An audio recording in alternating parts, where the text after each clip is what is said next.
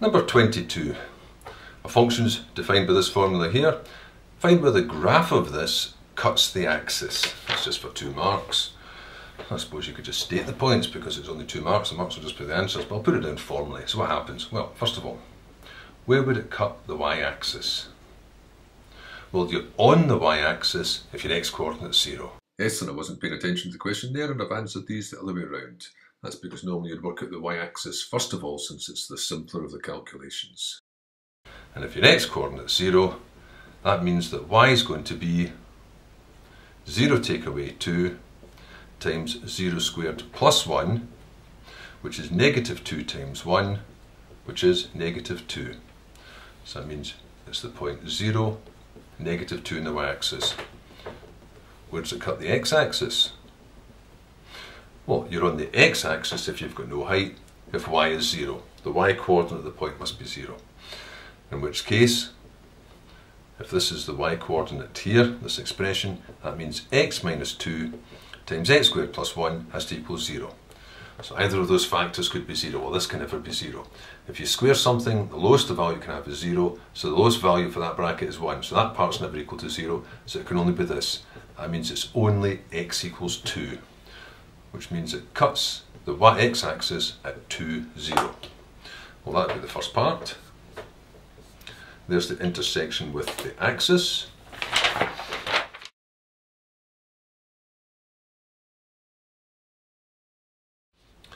B.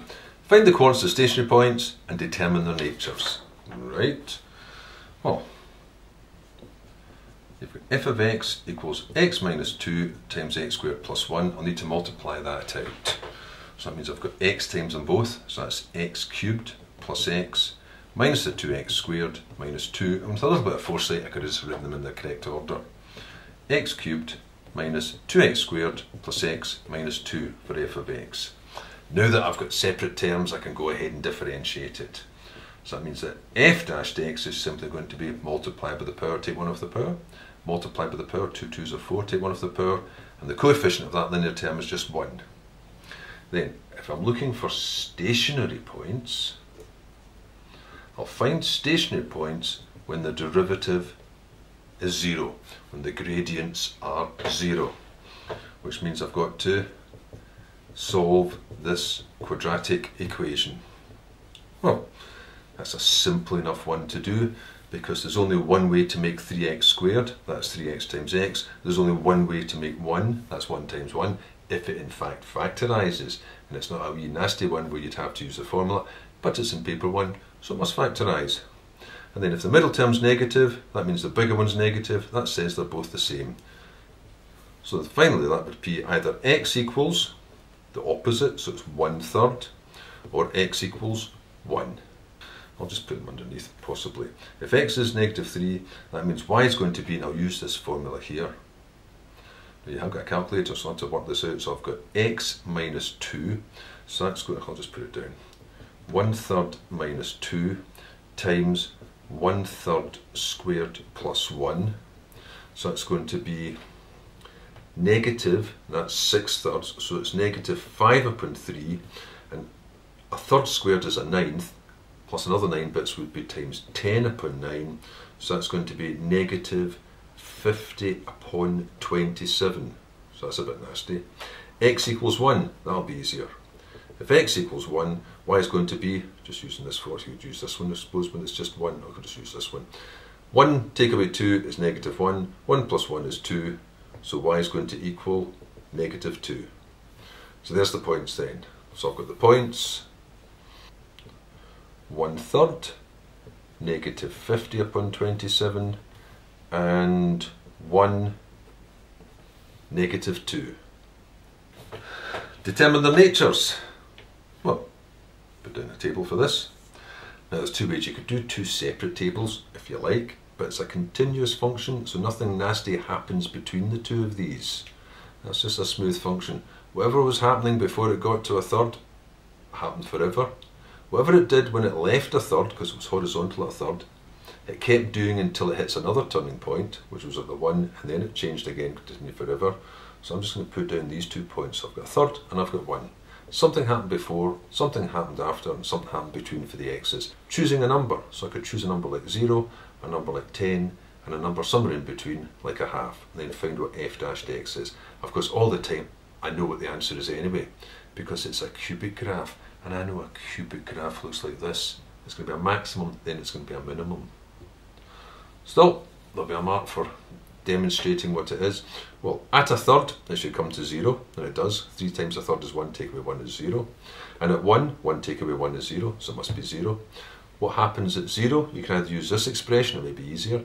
You've got nothing, take away nothing is nothing, plus 1 is 1, so it's positive. At 10, you've got 300, and it doesn't matter what the rest says. That's positive, because the other parts won't be big enough to overpower it. Between them, at a half, that's a bit more awkward. Well, at a half, use the factorised form. That'll be easier, because then you can just use something that I'm going to use in the next bit anyway. I'm just going to use the signs. X, a half take away 1 is negative. 3 halves take away 1 is positive, and a positive times a negative is negative. And then I can put the picture in, then it's going to be going up, along, down, along, and up. So I've got a maximum turning point, and then a minimum turning point, which I can then put in. So I've got, this is a bit messy, I've got a maximum there, and I've got a minimum there. Maximum turning point, minimum turning point. Now the other way of working out what happens in between and before and after, rather than taking direct numbers and then doing substitutions, would just be to use these two factors, because f dashed x, this quadratic, is made up of a product of 3x minus 1 and x minus 1. And in terms of neighbourhoods, if you wanted to split it and put 1/3 plus a bit, and the other bit would be 1/3 minus a tiny bit, because you're writing it down that way as if you were actually doing that, and then you don't do that at all. You do 1/3 minus a heck of a lot, or 1/3 plus an awful lot. You know, it's sticking in close. This method does stick in extremely close, infinitesimally close. It would be like this then, you would say, well, working out 3 times x minus 1, at a third that comes to 0. If it's even slightly less than a third, it's going to go negative. If it's slightly more, it's going to go positive, and then it'll be positive forever after. That's the point. Those two signs have come from as close as possible to a third, just by using the signs. This one, when x is 1, that'll be 0. If x is slightly less than 1, then it's going to go negative. And if it's more than 1, it's going to go positive. Multiplying those two together will give you the value of f dashed x. A negative times a negative is positive. 0 times anything is 0. That's negative, that's 0, that's positive. Those values there are actually the values got as close as possible to negative 1/3. That's negative 1/3 plus an infinitesimal step forward. So that's actually a more accurate way to do that. And it saves you having to do any calculations as well. You get the same result. It's going up, along, down, along, and up, along. So you've got a maximum turning point and then a minimum turning point.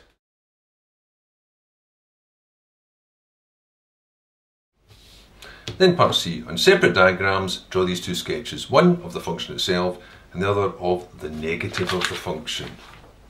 So I'll need a set of axes here. Now I've put the information down here. Now these points are all very close together. So 0, -2, I'll put about, maybe I'll put that about here. So 0 along, -2 down, and 2, 0 would go there. So that's at -2 and that's at 2. Put this one in first. 1, -2. So 1, I'm level with that at -2. Oops, 1, -2. At a third, it's -54. So that's just slightly higher up than that. -50, because 54 would be 2.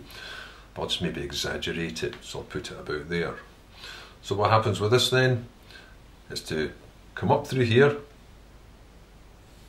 take a turn, take another turn there, and then carry on through there. Where that was the point, 1/3 -50 upon 27. So that would be the graph of y equals f of x, a bit scrolly. Second one, you have to draw the graph of y equals -f of x. Well, that just means the answers will stay in the same place but they'll be turned into the negatives. The whole graph will just go upside down. So I'll put another axis here, and then I could just go through all those points doing what it says. I'm going to draw a graph of y equals negative f of x. Well, that means the x's stay where they are. So this point, 0 would stay at 0, but that would go to 2. So instead of 0, negative 2, it's going to be 0, positive 2. 2 would stay at 2, and the negative 0 is still 0, so that's still there at 2. A third is still a third, but instead of negative that, it's going to be positive that, so that'll be there.